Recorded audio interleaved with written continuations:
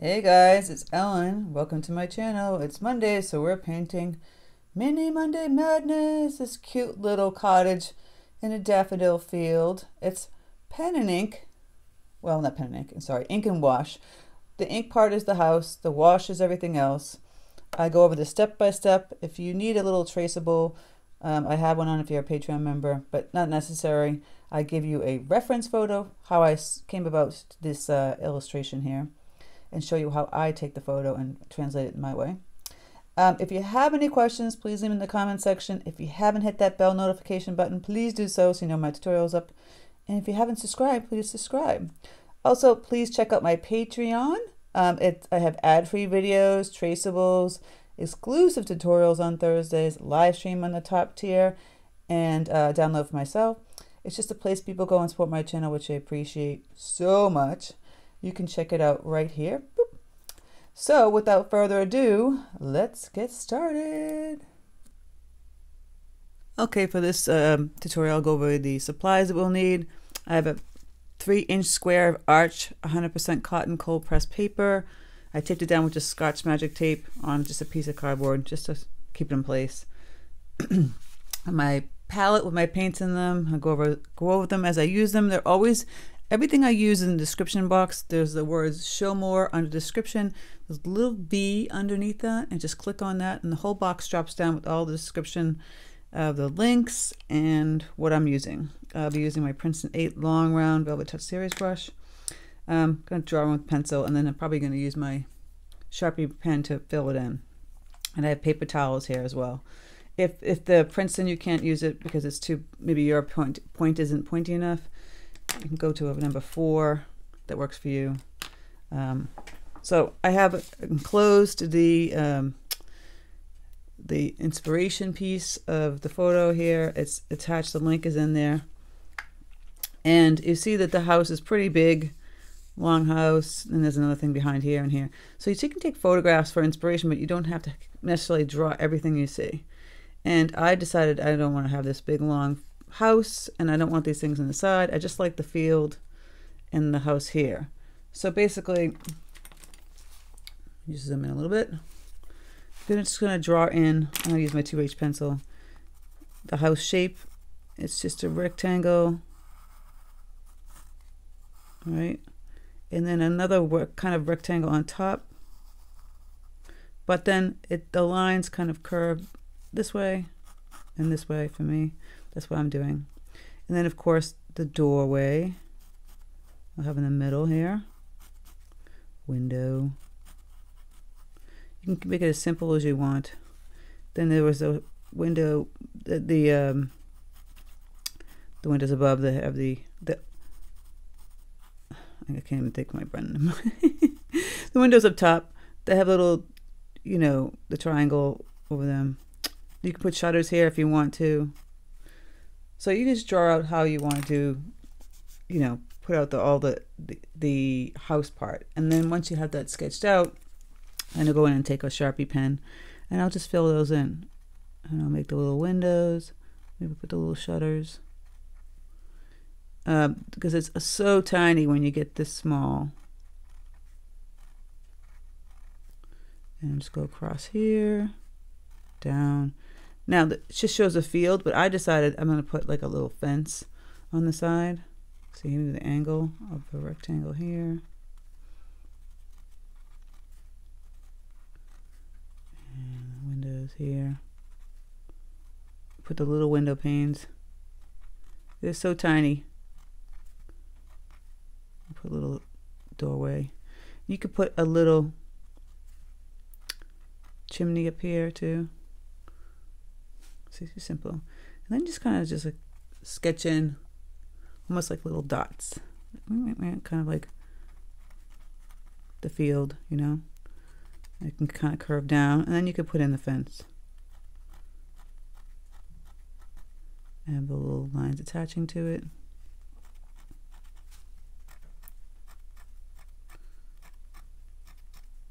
I like to do ink and wash. It's kind of fun. Now you can get real technical with your drawing here and get little, if you want to have, a roof that's shingled roof, I think this is a shingle roof, but I'm making like little dashes going across to indicate it's kind of like a shingle roof, an English cottage. So what I was trying to blanking on was that these are dormers. I was blanking on the dormers. Yeah, go back in and just go over this again. And you can put siding in, little dash lines for siding. You don't have to do this, but I'm just doing this. And you get the windows. And see how I just kind of like went like this. Now, down here you can get technical if you want to with the daffodils. You could draw out some of them, maybe, because you know, they're showing them pretty big, but you can draw, it's like a star, so. Right, and then a circle here, and then you pull out the circle, and that's a daffodil. I'll show you up close. So a star, but pointed, like rounded points. And then picture yourself a circle, but pull the circle out, and then a circle here, and there's your daffodil. So you erase this part. So what ends up happening is that you have this part like this, and then you have a little rounded star, and you have your daffodil, right? So you could draw a bunch of like bigger ones here, but, or you can keep it loose. I think I'm gonna try and keep mine loose. So I'm laughing because my glasses fell down, and that's why I had to stop. So I'm erasing those pencil marks that I made. And we've got the colors and everything here for inspiration. The house we can kind of keep white. We can put in some grays for shadows. They had these little yellow tiny dormers. You can try and put those in. The sky can be blue, any color you want. So let's just get to it. Now for painting yellow, obviously, if you wanted to go in and use like a whole bunch of like masking fluid and then bleed in the green and then do that, you could do that. But I'm going to do it just painting the yellow first. We'll start off with the sky. I'm going to use ultramarine blue here. It's a very pretty color. You just water this down. See, there's a lot of water. You see how it's just dripping? That's a lot of water. Now, what you do to control that, you want, the way you get watercolor lighter is by adding water. With acrylic paint, oil paint, you would add white or something like that. So here, it's darker here, but there's more water here, so it's lighter. I always tap on the paper towel or a towel close by, and then you can get off the excess water, and then you can paint it. We have more control. See, now I'm just going to fill this in. This pretty blue sky. It's almost like a paint by number at this point, right? You're just going to fill it in. Go in and add some more blue.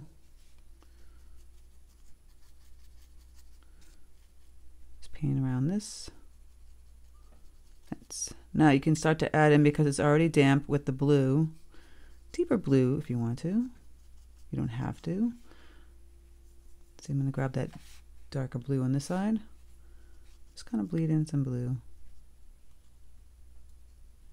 Depends on how like bright you want this picture to be, but I think it'd be kind of pretty because it's yellow. You think of like, you know, the Van Gogh sunflowers. The blue and the yellow is a nice together, really pretty. Get even darker if you want to. Depends on how dark you want your blue to be. Just playing around here. This Princeton 8 is fairly new, so the point is really pointy, so I can play around with just using this brush.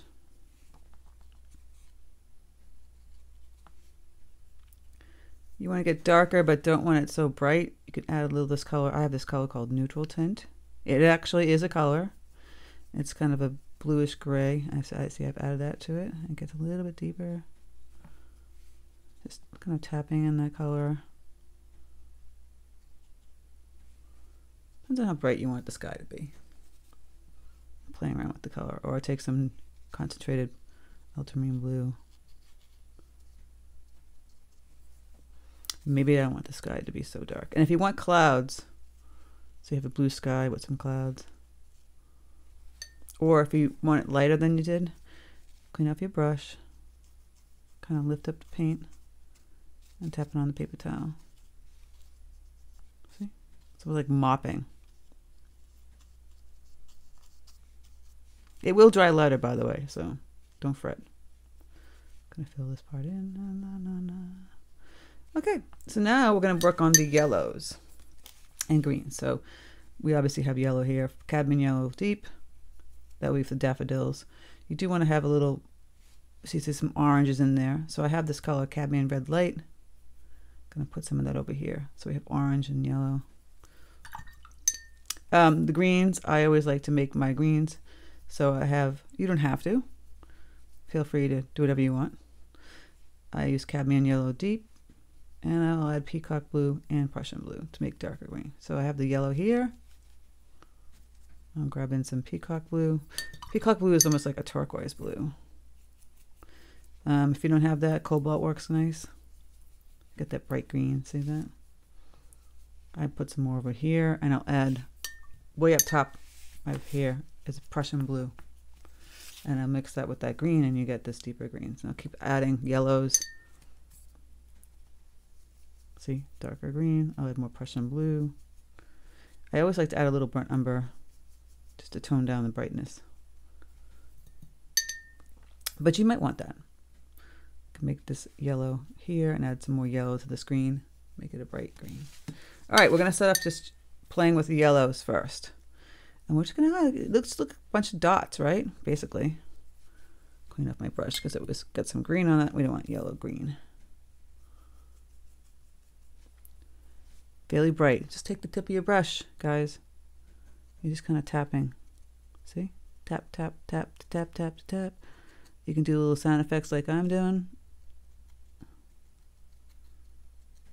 Now, they'll get a little bit bigger taps down this way. See? Kind of make the sound effects. There would be bigger daffodils. Closer to you is going to be bigger. Further away is going to be tinier. So you see, I'm just kind of wiggling the brush. I'm not doing anything super fancy. Just with that bright yellow. It would get small in the back. See how tiny? They look much tinier in the back. And they would get bigger as they get closer to the front. You can even put a nice big one up front. So you get this just tapping the color in.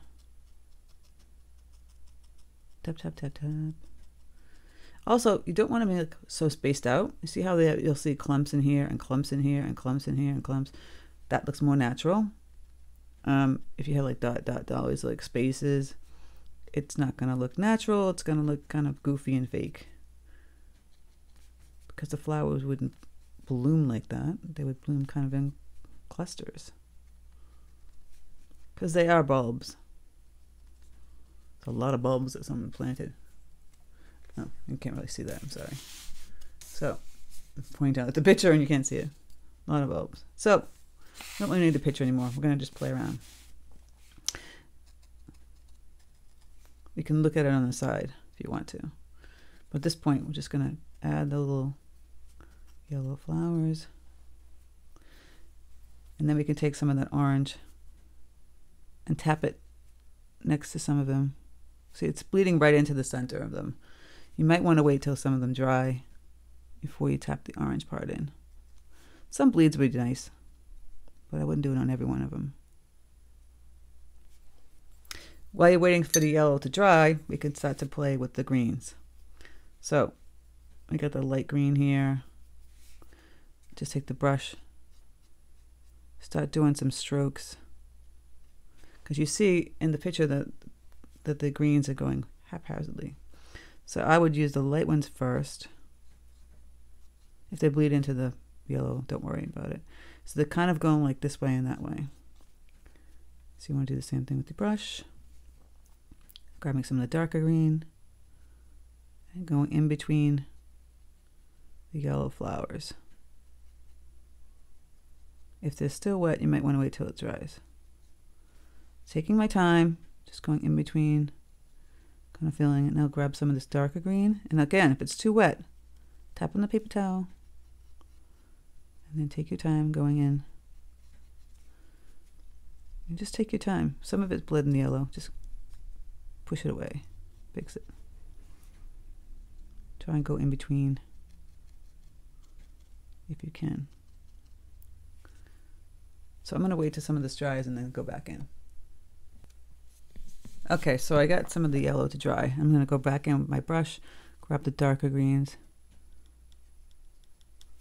You can grab the lighter greens first. You want to just fill all those in with light green. And then you can just go right on top of that with dark. But you can't do the opposite, right? So we can go in and fill anything we want with bright light green. Like I'm doing here. And then you can go back over that. Obviously you don't want to paint in your yellow part. And now because the yellow is dry, you can add in some little bit of the orange. And just because the photograph shows the daffodil fields full with you can't even see any white, like you can right here in this watercolor, don't feel you have to do the same. You know, it's a painting, it's an illustration, it's an expression of what we're seeing. So you can leave the white. Don't feel you have to fill it all in. I'm just kind of doing that. Now, I've had some tutorials where you splatter and you can kind of do that way. You would have to cover this and you can kind of do it that way if you want to do it that way.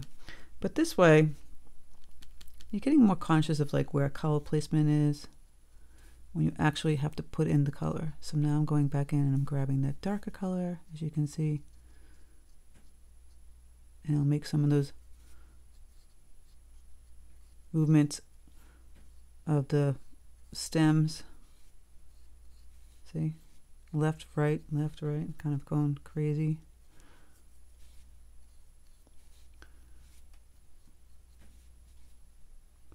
Keeping the yellow. You can really, what would be really pretty is that if you can just kind of like really go around a couple of them and highlight them and don't have to worry about.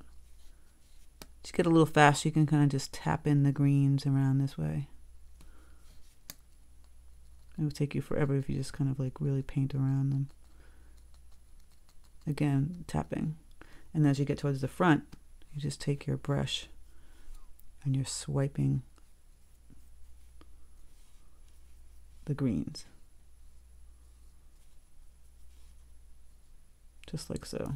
And then, you can, like I said, the greens, the darker ones, you can go up here and just kind of tap in that green in between the yellow. Hope that makes sense to you guys. So rather than have me watch me paint every little green stem, I'm just going to go ahead and do this, and we're going to come back and work on the house. Also, one little trick I didn't talk about.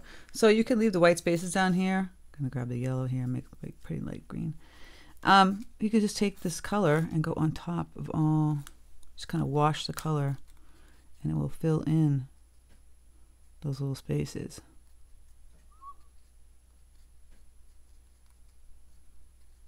Just like that. And just like that. Sex in the City, as they say. Okay. Grab some more. You can put yellow right in there too. See, I'm putting some yellow right in there. And you just fill it in, you know, go back in if you want to add more. My yellow got a little green here. There we go. If your yellow got kind of washed away, you can kind of fix that. And then you can add the little orange. Get even a little bit darker. You want to add a little bit more orange. Just for variety. You know, you have a hint of that orange. The yellow. Try and fill in some more spaces here. Now, there was a little yellow on this roof. If you want to try and put this right here. I did show some more yellow You know, you don't have to do that. Maybe put a little yellow trim around the door. Kind of cute. So the house is going to be mostly white and going to have gray, and I have this neutral tint color, which is perfect for that. You could use a Payne's gray, and you could add a little ultramarine blue. Tap it on paper towel, because remember, it's very wet. I'm adding more water. All right, we're going to put the little shadows in. Just under the roof line here. See, it's very wet. That's why I have the paper towel close by.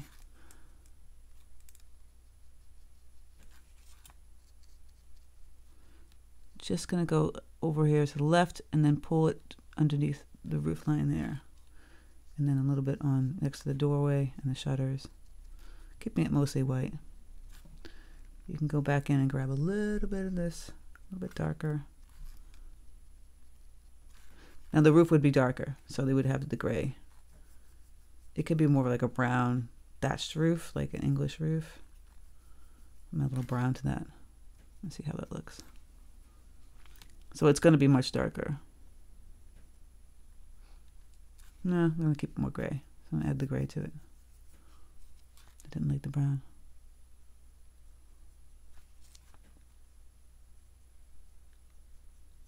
I'm going to fill that in. The shutters could be any color you want. You can make them black, gray. Same thing with the, I have the little fireplace thing up here. So I think I'll make my shutters dark color. I'm still using the Princeton 8 because it's, like I said, it's got a nice point to it. If you want to switch to a 4, go right ahead. And the door, I'll make it darker.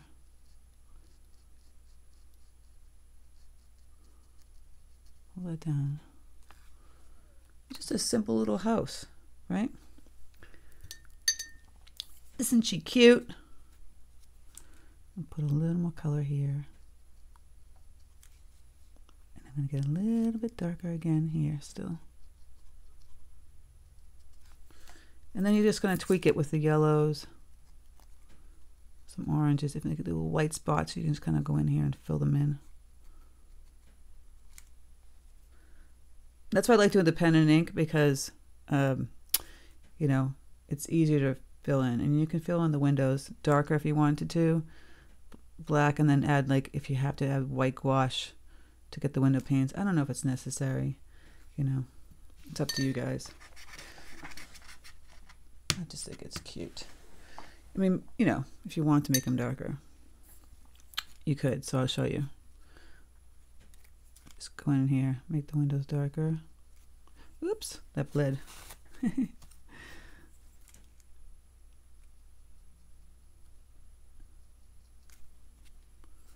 Right now, I'll just keep them light gray.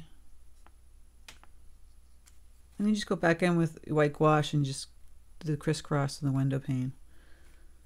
And now, also, this is where you can tweak the front. I've grabbed some Prussian blue and mix it into that green I had.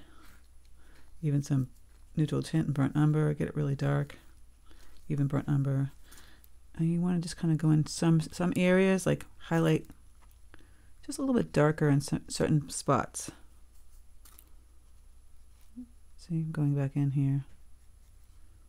Not everywhere.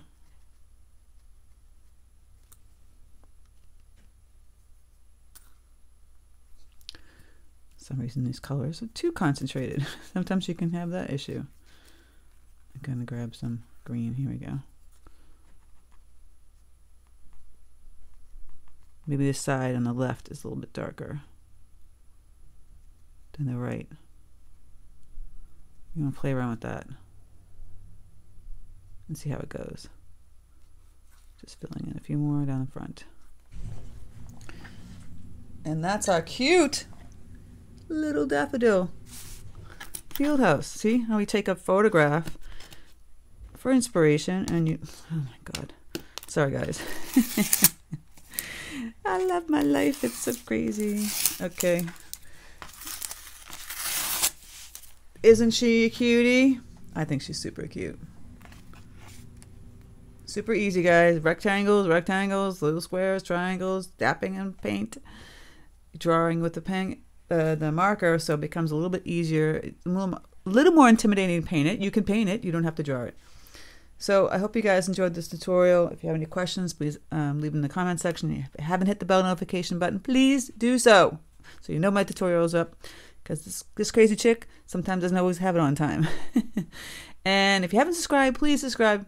I appreciate you guys so much. I hope you enjoy your day. And I chose sunny daffodils because it's sunny out today and I felt like we needed a happy sunshine color. So take care, guys, and I'll speak to you soon.